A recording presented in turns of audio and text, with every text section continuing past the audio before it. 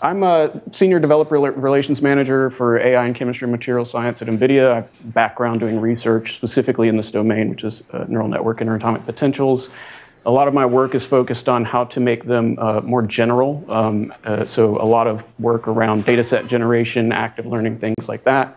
In this talk, I'm going to try to not be completely redundant, because it seems like a lot of the things you guys are working on show up in my talk in one way or another. So it would be really interesting to see how we could potentially collaborate on accelerating the methods you guys are working on, if there's hardware changes you think that could be made that would make the approaches you're developing more efficient. Oh, now it's not working. There we go. Well, I mean, you guys know the applications of machine learning and atomic. Let's save some time and go past that. You guys know the reason why we're doing it, so let's go past that. Neural network interatomic potentials, they work just like machine learning interatomic potentials. You basically have some atom in a box. This green thing is the box, the space of, that they exist in. This could be a periodic system. And effectively, you have some local cutoff radius that you then want to build an atomic descriptor that then feeds into a neural network potential. You get an atomic energy out. This is the high-dimensional neural network HDNMP architecture, which was, I think, originally proposed by Baylor and Parinello, but this idea of like atomic site energies go back a really long way. And how these feed into molecular dynamics? Well, you guys know this, so I'm going to skip that. What's amazing about this is that these neural network interatomic potentials have been able to show what I think is an extreme level of generality, especially when given the right data sets. And the problem is this takes us back to a really empirical science. We really have to start thinking empirical about this, unfortunately. And these are a couple movies that are just examples of things from past research that I've been involved in, where we have been able to train data sets to, in this case, just small molecules that weren't even, it's never seen a protein, it's never seen a drug bound to a protein binding pocket, and we were able to get stable simulations. And actually, there's some recent work on this, testing these methods in actual free energy of binding calculations, and turns out it kind of works. And this model was not actually trained for this specific task. So imagine if we focused and said, hey, we want to make this problem actually work. And then materials, this is an example of an aluminum paper I'll talk a little bit about later. That was, it's boring, it's aluminum, it's a single element, but what's really neat about it is the broad level of coverage of chemical space that the model is able to cover. There's other types of neural network interatomic potentials besides the one that I showed a minute ago. There's these graph convolution neural network models. It's a really basic diagram. It doesn't cover all of them, but the idea is out the end of your neural network, you don't just get an energy, you get something like a latent space that then feeds back and tells you how to build your descriptor. So now your descriptor is no longer fixed. It's based on feedback from the local chemical environment. And by doing this, you effectively get longer range interactions implicitly from the model. Sorry, my throat's messed up. And of course, it works the same way as everything else. Negative gradient of energies equals forces, and you can use this in MD simulations. Something fun I did, I just kind of went to PubMed and Googled, or basically put in MD publications and then looked at the MD publications that are actually using active, AI these days. And it turns out that in about the 2014 to 2018 timeframe, things started to really accelerate. And then after that, it's kind of stagnated where it's growing at 1% a year. And so if you extrapolate, in about 90 years, we'll have 50% of the market. So totally not scientific, understand, but it's a neat thing to think about. What is the holdup? Is there some reason these methods are not being adopted more in molecular dynamics simulations? Is there a better search query I could put in? Possibly. There's a whole bunch of models in this space of neural network potentials. SNAP is usually used on linear, but they've been playing around with neural networks lately. And just this whole list of a bunch of amazing models. There's these kind of fixed descriptor-based models that I talked about, and then these message passing-based models that kind of have implicit long-range interactions built in. But what's really nice is DeepMD Kit in 2020 won the Gordon Bell Prize. SNAP was a finalist in 2021. Almost every year there is a, Jan? Yeah, just the ACE potentials here. by default, those are linear models. Yeah, so, I might have accidentally left that. But you could throw it into a neural network. Hint, hint. Yes, I would be interested in your comment, right? So like, how much is the complexity necessary in the descriptor, or how much complexity do we need in the model, mapping descriptor space to quantum energies? And I think complexity in the descriptor space is probably the most important thing. Just based on, I mean, you know, if you put pairs into a neural network, what are you going to get out? You know, a really basic way of thinking, but I think the you know, higher order body that you can go and say your descriptor, the better they're going to end up being in terms of accuracy. But you pay for these things, right? These things all end up costing more in the end. And yeah, it's great to think about, like, where's the trade-off between what kind of complexity do we need in our descriptor and our model to get like the right, to get something that's applicable in a normal time frame. You know, one of the things, I don't think I go into, yeah, okay, I'll talk about this here. So why is adoption so slow? I'm going to give the neural network interatomic potential perspective, and you're going to see a whole lot of overlaps with just general machine learning interatomic potentials. Models are too slow. Their current NNIPs are orders of magnitude slower than basically force fields or EAM models or these other like really fast approaches people use. They require a lot more data. That's a problem. That's problematic. Data set generation is hard or too slow just because you have to build huge data sets. Lack of ready-to-use models and code for non-experts. That's important if we want like people to adopt these methods. And it looks like these are things that this workshop is focusing on, which is really good. General transferable models. That would be nice. The more general we can make models, the more people can just pick them up and use them. But there's always trade-offs there. Do the models need to be bigger? Does it make them slower? Things like that. Data generation frameworks. For instance, I'm going to talk a bit about active learning, which was hinted on here. These need to be developed to make it easy for people to build their data sets. Lack of easy-to-use interfaces to common MD packages, except LAMMPS. LAMMPS is doing really good at this. Biocodes seem to not be doing so well at this, but since it's a material science workshop, you could probably like scratch that one out. Engineering common physics functionality on GPUs with backprop, for example, Ewald summation, batch sampling methods, neighbors lists. So are these methods efficient when they're put into machine learning frameworks? Should we implement them in CUDA or something really, you know, some really fast language on GPUs to make sure they're as efficient as possible? And lack of meaningful validations, which I think, you know, this talk so far has touched on most of these in some way or another.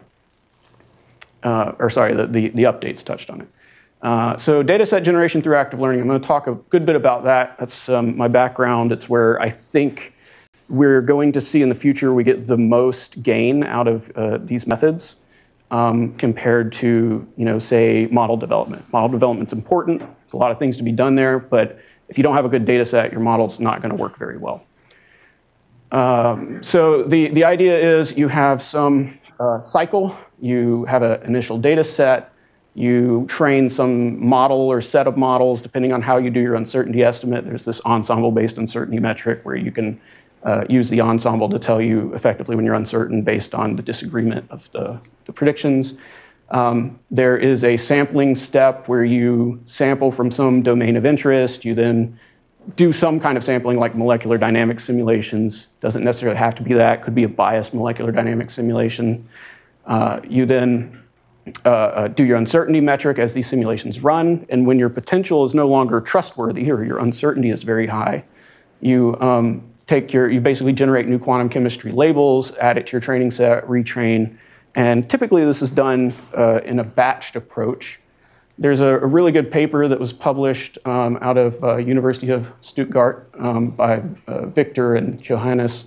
And they did, basically, they talk about, you know, why do we need this batched active learning? So chemical space is too complex and high dimensional for random selection. Meaning, if a human looks at it, is there a way we can just randomly pick things? Probably not. Entry maximization work by Danny was one way of thinking about this, is, you know, how do we get more diversity in our data sets? This is, and this fact that it's really hard to do is true for both configurational and conformational space. So configurational, think of like different phases of material, different graphs of molecules, things like that. And good data selection methods, what they come up with have 3 requirements. So informativeness, diversity, and representativeness. And in this plot, they show going from like, if you only meet one of those to if you meet all 3, what would your data selection look like? And you'd get something like this, which covers the space of your, they're selecting basically from this gray set. And so I like the way that they think about this problem, because I had not thought about it in this way before. I generally just ran a simulation, selected what I wanted to sample, ran a simulation, and let the uncertainty quantification do its job. But in the end, if you're doing things correctly, it should look something like this. And iteratively over time, if you do this uncertainty selection, it should look something like all 3 in the end. But if you can do this more accurately, design an uncertainty quantification approach that meets all 3 of these requirements, then you can do active learning more efficiently. So when I was at Los Alamos, we worked on building a framework for active learning. There's this ALF code, which is now open source on GitHub. The idea behind it is it's fully autonomous, meaning once you just set it, let it run on a cluster. It basically spawns out jobs, runs quantum chemistry calculations, runs sampling jobs, runs training. It has interchangeable QM methods. You just build an interface to QM packages to plug into it. Interchangeable machine learning models, similar thing. If you have a different machine learning model you want to use, you can just interface it to the active learning framework. An assortment of built-in sampling methods, built-in testing suite, and capable of scaling to thousands of nodes, which we did in a couple of different works. And you could, in theory, use this for both materials and molecules. There's no reason you couldn't, as long as the sampling approaches you have in there are good enough for whatever it is you're trying to simulate. And Kipton Barros and Ben Nebgen, we were kind of the original crew who worked on this. There's a whole lot of people working on it now at Los Alamos that are supporting it. So they're still doing really good work on this. I want to talk a bit about how we should think about building a general model. In this diagram, effectively, I show the space of all, let's say, 3-dimensional point atoms in some space, including unphysical configurations, things we'd consider extreme conditions, things we'd consider a liquid phase, things we'd consider a crystal phase. Might look something like this.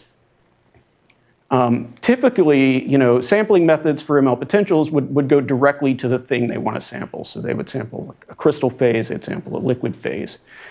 But and that's what actually was done, even in an active learning framework in 2019 by Roberto Carr and Wayne Ani. They basically sampled aluminum, starting from the crystal structure and out into liquid phase to try and sample all these different regions of space.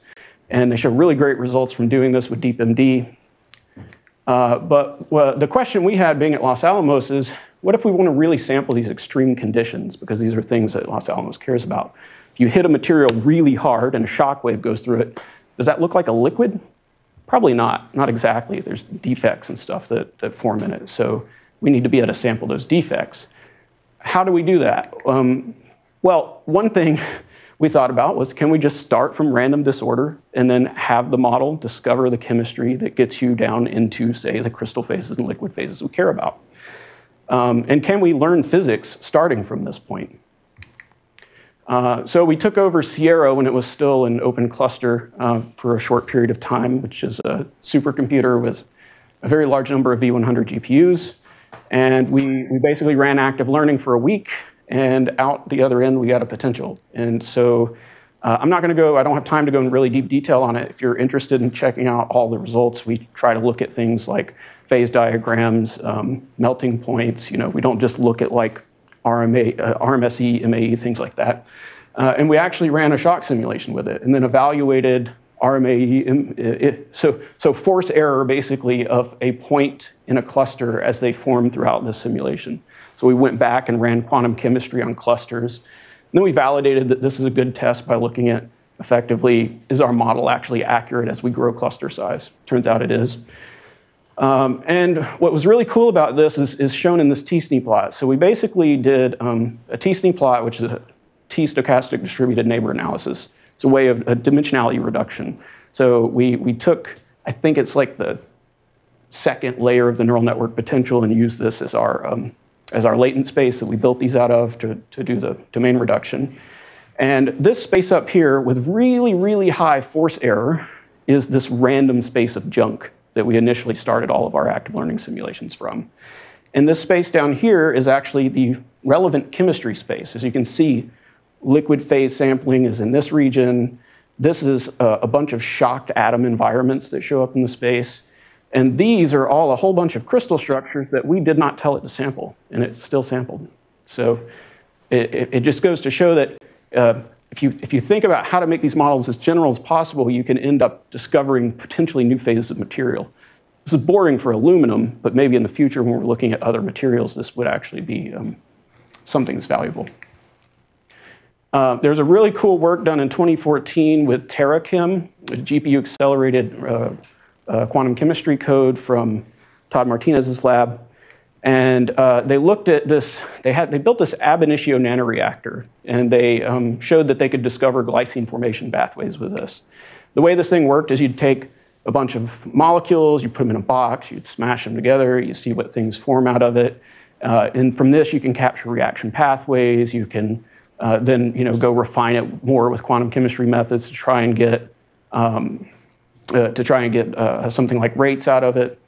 And what we were thinking is, if we were trying to build a machine learning interatomic potential or neural network potential that was extremely general for reactive chemistry, maybe this is one of the ways to go to build your data sets.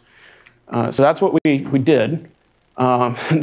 This paper took about 5 years to get out, so I think we started it in 2018. It took a really long time to do just because a whole lot of life things and COVID. But we eventually got it done. And our end result was effectively a potential that shows unprecedented generality across 5 distinct cases. We went into literature, we found a bunch of ReaxFF studies, DFTB studies, other types of potentials that people use to study reactive chemistry, and we tried to reproduce the results that they got to see how we compared. Do we get better results in some experimental cases?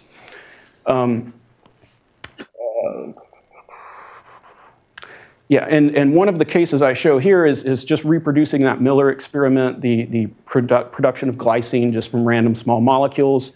And what we see is that our potential with a 4 nanosecond high temperature MD simulation on this box actually does end up forming glycine.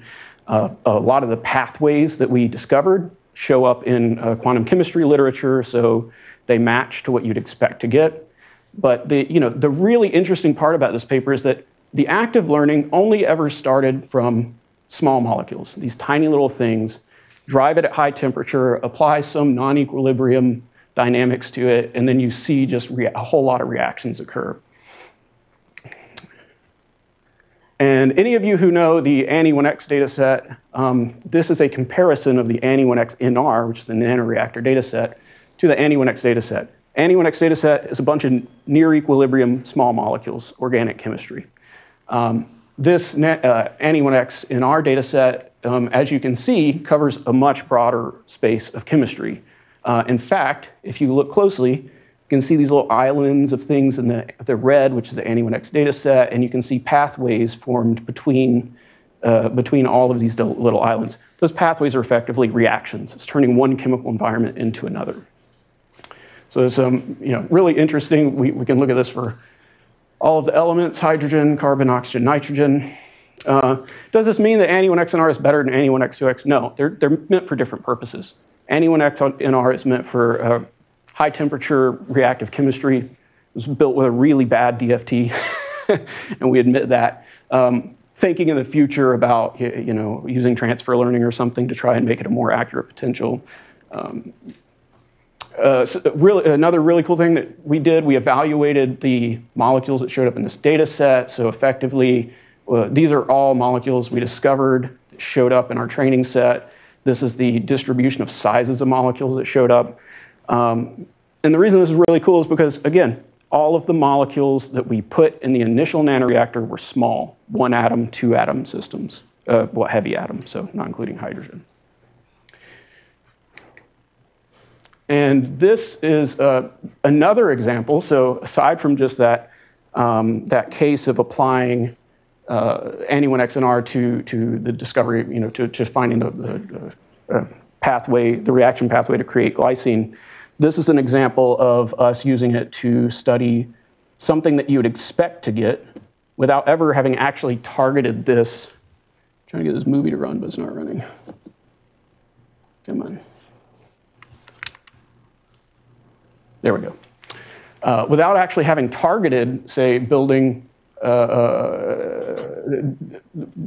without actually specifically targeting carbon. So the idea is we built 3 boxes, 3 different densities, low density, medium density, high density. We run a very high temperature simulation, and after many nanoseconds of simulation, we get the expected phase of the material out. We get diamond cubic, graphite, basically stacked carbon sheets, and fullerene sheets. And this video over here is basically the bottom one, the 0.5 grams per cc, and it shows how it goes all the way from just random carbons in a box to these basically these fullerene sheets here.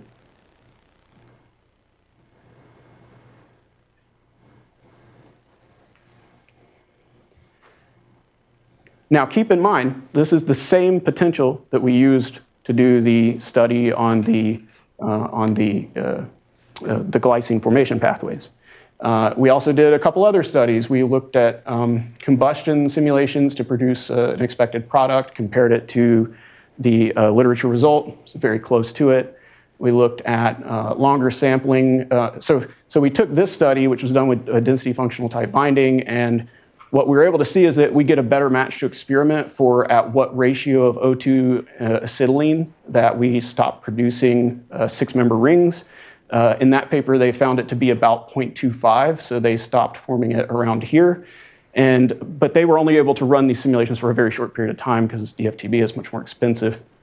And so as you can see here, we were able to run it for 10 nanoseconds, each of the simulations, and we see formation all the way up to 0.5 and kind of spurious formation around 0.86.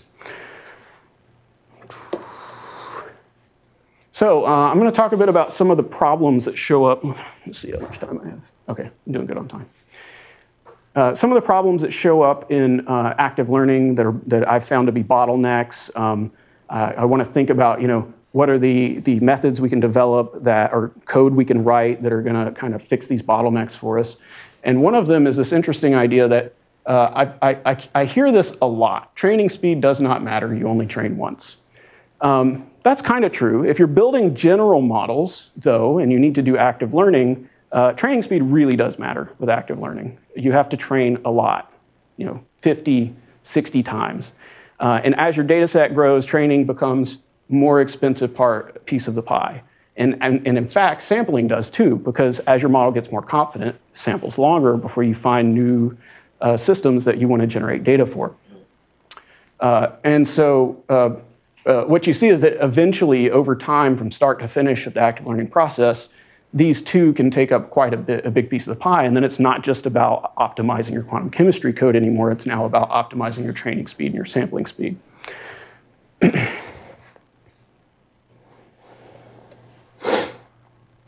We also looked at, so this got us thinking, is there, which we already talked a bit about this, batching molecular dynamic simulations. Makes sense. GPUs are really big, and are there, what are the best ways to do it? When is the case that we should go from something like MPS to an actual kernel level batching? That's what this shows here. So we have a little bit of work on looking at comparing like a baseline serial MD just running one after the other on a GPU versus MPS, which is NVIDIA's built-in way of running simultaneously calculations on a GPU, and then a kernel built approach that, I'll run this movie and you can see it.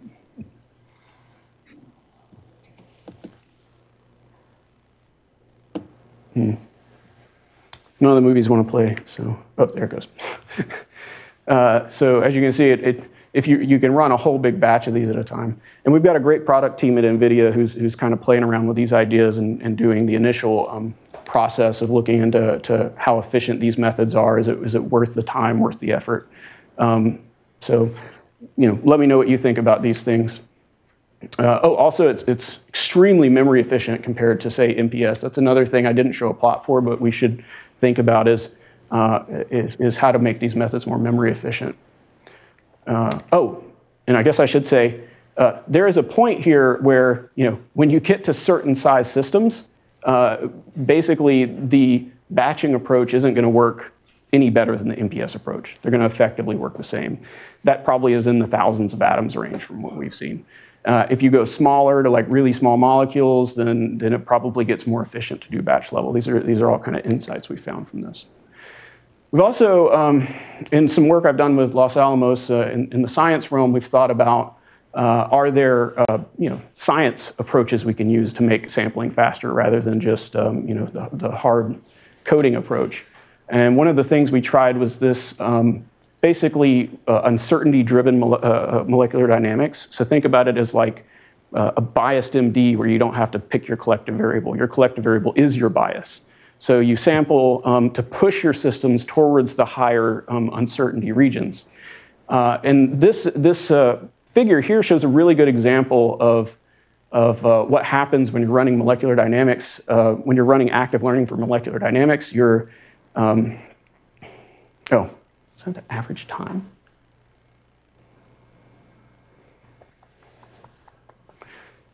Yeah, so this shows basically the average time that a simulation took to run in the batch of all simulations for a given active learning iteration. And so as you can see, early on, before we had any bias turned on, all of them started taking, running for a more significant portion of time, about 175 picoseconds here. In actual practice in doing this, these can be like nanosecond long. And then in that case, they start to become bottlenecks in your actual sampling. Here we, sure. Yes, basically the time it takes until it finds an outlier or finds high uncertainty sample. And so once we turn this bias switch on, you can see at 350 Kelvin, regular molecular dynamics just kind of stays really high. And 200, by the way, is the max we had set for sampling time in this little toy case. So it pretty much maxed out immediately. For we tested going to just higher temperatures. So what if we just go to 600 Kelvin MD then? Well, you get a similar thing. It drops really quick, but then it comes back really fast. If you go to 1,000 Kelvin, it kind of, then it stays out here. So it's actually probably blowing the molecule apart in most cases. So what we wanted to do is try this uncertainty sampling on this, but at the 350 Kelvin temperature. And you can see there's a nice clear, it's picking up a lot more uncertainty, and then it eventually starts coming out to be higher. And there's a parameter that we can tune there to make the uncertainty bias stronger. So whenever this happens, you could effectively make that uncertainty bias a little bit stronger as it gets too expensive. And then you don't spend all day sampling, basically. This is a really cool example where we show that you're able to force this thing to sample the reaction of moving this hydrogen between oxygens. There's a plot that I should have included here. So basically it shows like the uncertainty, like a surface of the uncertainty. But there's a really cool plot I should have shown here that shows like the distance between this hydrogen, this oxygen, and this hydrogen, this oxygen. And at 350 Kelvin, it never jumps. But as soon as you turn on that uncertainty bias, it's like bouncing back and forth between them. It's really, really neat. Okay. This was touched on also in the updates today about how should we be validating these potentials. There's a really cool work that came out from MIT, Northwestern University, and Microsoft Research that looked at basically, they come to the conclusion that forces are not enough. So if we just look at force MAE, where does that really get us? And there's a lot of that happening in the field in terms of there's benchmarks that people try to fit to, and they claim victory. They get a lower number. What these guys say is what we need to be looking at is just a set of things. So for example, force MAE is 1. It's a good, easy thing to cover. But if we're trying to run molecular dynamics with our potential, we should have some measure of stability. This is a good idea. We can argue about how we should define stability. That's true. But I think thinking about this path about how we define stability is important. And what you can see is that some of the potentials here, they do they do get a very low force MAE compared to others, but then they aren't very stable. They aren't able to sample for very long. And this could be, data set problems, could be the potentials overfit for some reason, various things. But really, if we're going to be comparing these models, we need to be looking at things like RDFs, things like diffusion constants. We need to be looking at the whole gambit of properties that we're going to be interested in. And then, I think then we'll really get this kind of insight into which of these potentials is actually performing better. Another fun thing I like to point out is this. When I was at Los Alamos very early on, when I was still a student there, Nick and I were developing both Hyphanen and Annie, the Annie architecture. And they're both neural networks. One's a message passing. The other is just a local fixed descriptor model. And what we noticed is that on certain benchmarks, so QM9, for instance, the original Hyphanen always beat out the Annie potential on QM9. I could, no matter what I did, hyperparameter searching, anything, I couldn't get it any lower than 0.29, and he was able to get to 0.24. And then on the Annie 1X data set, which is a much different data set, it's, so the QM9, if you don't know, it's basically a whole bunch of equilibrium small molecules, 130,000 of them. The Annie 1X data set is about 5 million-ish small molecules, similar to that, but they're non-equilibrium, so they're off equilibrium structure. So it's meant to really build a data set for running molecular dynamics simulation. It's also an active learned data set, so that's a key difference as well. And no matter what he could do, he couldn't actually match my results on testing on this extensibility benchmark. So you could imagine a case where you publish a paper and you just show this, and then you claim victory, I win. And so Nick and I always argued, why is this? What is this reason that's holding it back? And eventually what he found out was that we need to add higher body order information to it. And then Hyphanen quickly starts to outperform Annie on this Annie 1X data set, and even in the extensibility comp6 region. This benchmark contains, so basically that data set's about 15 atoms on average size, nothing over, say, 50-ish atoms.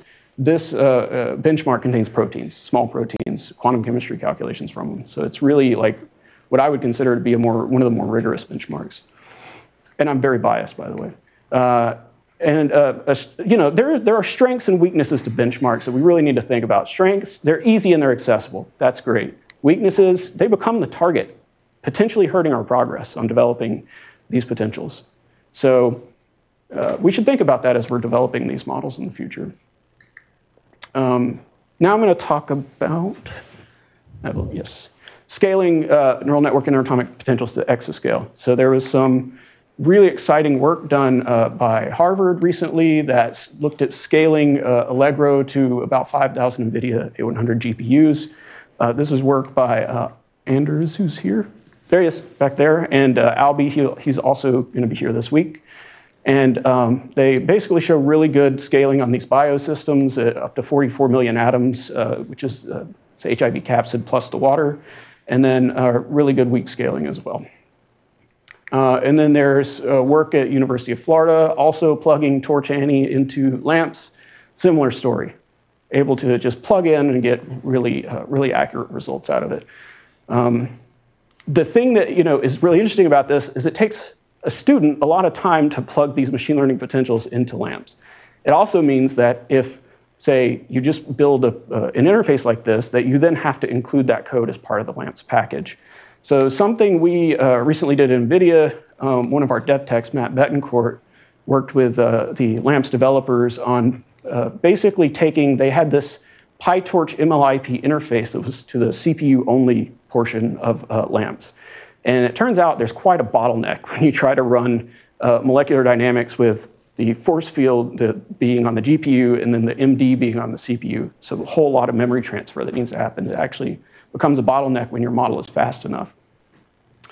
And what this interface allows people to do is to import and use their Python-based machine learning interatomic potential at runtime just by developing an interface within their own repository. So that it doesn't need to be included as part of LAMPS. I think there was the Jack's work. Yes, the Jack's work on this from this workshop. Very similar story. It's really the things that we need to be doing is to enable these machine learning potentials is allowing easy access for people to plug their models in, for developers to plug their models into them, and then for users to download those models and apply them. Our initial result showed a 3x speed up over the original CPU-bound MLIP. It's probably more than that now. These are pretty old results, but I'll show some newer results. So there was, so HIPNN, which is a Los Alamos-based machine learning interatomic potential. It's a message passing-based model. We plugged it into this MLIP COCOS interface, and what we're able to see is that, so basically this paper just generalizes the HIPNN architecture to a higher body order than just scalar. That's effectively the idea behind it. And it achieves competitive results with other MLIPs with a fraction parameter count. So we were trying to really build a lightweight potential that would try to be as efficient as possible. And what we played around with the Allegro Silver data set, basically, actually Nick Lubbers played around with it, I didn't, and built a model that was capable of about 4 million to 10 million gradients per second evaluation, just depending upon the L value that you set your model to. So the original scalar potential is over 10 million gradients per second, which is extremely fast. If you need more accuracy, though, it does end up coming down. And basically, the L equals 2 is roughly the speed of the Allegro model for this specific benchmark. And the maximum performance achieved here was around 100,000 atoms. I believe this was initially a 1,000,000 atom system. Yeah, that's it. So, an interesting problem that shows up with scaling and message passing neural network potentials is something you don't see with these fixed atomic descriptors. And this is a problem I've been thinking about how to solve it. And I'd love to hear if anybody in the audience has any ideas about how it could easily be solved, or if it's going to be just the nightmare engineering problem that I think it's going to be. So basically, remember the original picture. We have some system, 1 atom per GPU. In the case of domain decomposition, like you do in LAMPS, you see something like this atom now, the system now decomposed into domains, where this atom needs to be able to see all of the things in this region here. And so you have to include a ghost region that shows up on this number 5 GPU. And when you do that, that works great for these fixed atomic descriptors that have a fixed local distance in the cutoff radius. However, if you have a message passing model that iterates, that's no longer the case. So on the first interaction, it just looks like a local model. That's the red circle here. On a 2 interaction model, you now see that the potential distance that you need to look out actually exceeds the ghost region that was originally set for the fixed cutoff radius. And so this actually now means that you can't use these message passing potentials in the current way that LAMPS is set up. And so now if you go to 3 interactions, the problem gets worse. So you say, well, you could just include all those neighbors. Well, now there's no point to do domain decomposition because you're including effectively the whole system. So how do we solve this problem? Well, one way is to have GPU to GPU latent space transfer between steps. So you basically have to then transfer your messages every time you do an iteration with a machine learning potential, which is kind of a process that needs to be very closely interfaced with the actual inference of the machine learning potential, especially if it's in a machine learning framework. So that's difficult to do. It also has to be pretty much built into the MD package when I think about it. Like, I can't think of a better way of doing it to actually get really large scale out of it. And by the way, the Allegro model, they've developed it specifically to be fully local to avoid this problem. So if this problem ever is going to be solved and enable these models to be scaled, it's something we really need to think about. And then so, third iteration, if you're doing this kind of memory transfer between GPUs, it requires a really, really big GPU memory transfer as well. I've done the math on it. It's pretty close to, I think it would end up turning out to be a bottleneck unless you had just the absolute fastest or biggest bandwidth you could imagine.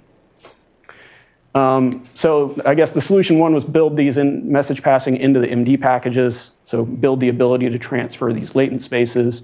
Solution 2, build the scaling into the model architecture itself, which I think is going to limit you on scaling at some point because the MD is all going to be on a single GPU, and you're going to have to transfer back and forth between all the kind of slave GPUs running the model and that single GPU. Or solution 3, wait for auto inference scaling frameworks, which I have not been able to find. If you know of one, please let me know. So to summarize, I think we need, basically faster models, data generation frameworks, models and code that's usable by non-experts, easy-to-use interfaces, common MD packages such as NNIP Cocos. And this workshop's focused on materials. I leave this here because it really still is a question for biocodes. This is really a problem that's holding up a lot of development in that space. And then common physics functionality, which we kind of went through earlier, and then better approaches to validating NNIPs, which I think you guys mostly covered all of these. So pretty awesome workshop, and it looks like you're all doing really good work. While I still have a few seconds, part of my job at NVIDIA is to make sure that we are building the software and the hardware that you guys need to be able to be successful in your research. So anytime you have ideas, problems, feel free to reach out. I should have put my email on the slides, and I didn't. So if you want it, come get it from me. And I thank you. I'll take questions.